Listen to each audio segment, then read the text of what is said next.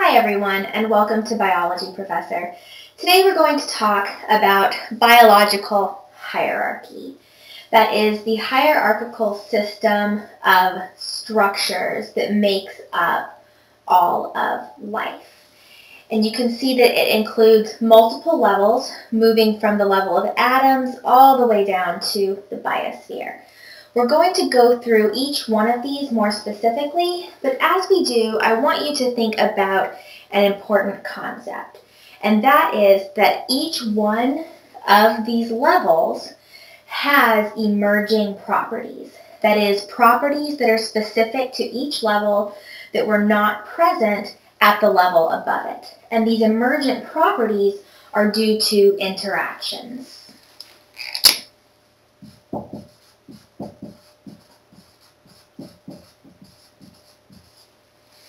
So it is these interactions that are critical for life. For example, at the most basic level, we have the atom. So atoms, even themselves, are made of smaller particles, being the protons, neutrons, and electrons that make up atoms. So atoms like hydrogen, like lithium, like carbon, these are the atoms that interact, there's that word again, that interact to result in molecules.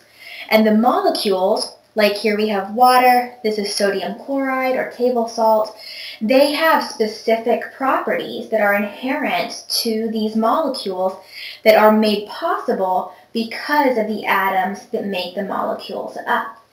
That is, the important characteristics of water, things like its solubility, its ability to form hydrogen bonds, its polarity. These are all a result of the interactions between the oxygen atom and the hydrogen atom. Then molecules can interact together to form macromolecules. For example, things like DNA or RNA, which is not pictured here, phospholipids, proteins, carbohydrates, and even these macromolecules are also made of smaller units. DNA and RNA are made of nucleotides. Phospholipids are made of a polar head group and nonpolar fatty acid tails. Proteins are made of amino acids, and carbohydrates are made of sugars. So you can see the way that these things interact, the way those smaller monomers made of these different molecules interact to allow these different biological macromolecules to have function. Now, some lists talking about biological hierarchy jump from macromolecules to cells. Others include organelles as a separate level in the biological hierarchy. Of course, we know that cells are made of organelles, things like the nucleus, the endoplasmic reticulum, lysosome, peroxisome, the Golgi, mitochondria, chloroplasts, ribosomes, etc. And so all of those organelles made of macromolecules are going to come together to allow cells to function. And again, it is the interaction of things like DNA and proteins and phospholipids that allow these emergent properties to exist in that cells have functions that the macromolecules or organelles themselves aren't able to carry out outside of that cellular environment. Now, some lists also have tissues, which are groups of cells, as an additional level in the biological hierarchy. Others jump straight from cells to organ. Of course, organs are made up of tissues.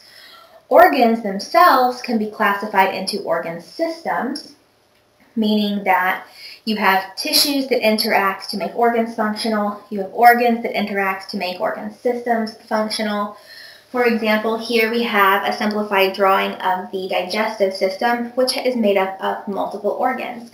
You've got the esophagus, the stomach, the small intestine, and the large intestine. So these are different organs that are interacting to allow organ systems to carry out their functions, which are a greater function overall than the individual organs.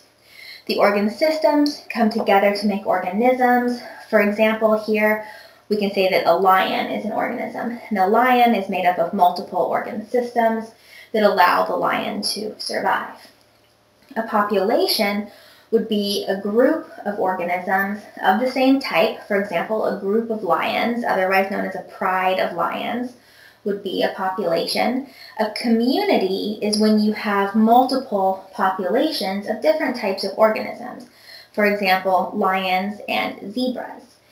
And if we keep with this theme of African savanna animals, an ecosystem would be made up of lions, zebras, and all other populations that are present, as well as the environment. So the ecosystem is when you've got all of the organisms interacting with their environment.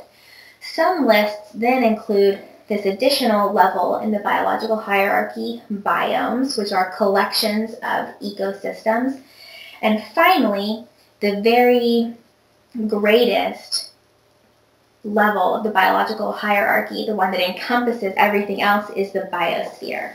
And the biosphere refers to all life on our planet Earth. And so you can see again that with the biological hierarchy, it is about increasing complexity as you move through the hierarchy, each level acquiring new function and ability due to specific interactions present at the previous level. So that is biological hierarchy simplified. I hope you learned a lot, and thanks for watching Biology, Professor.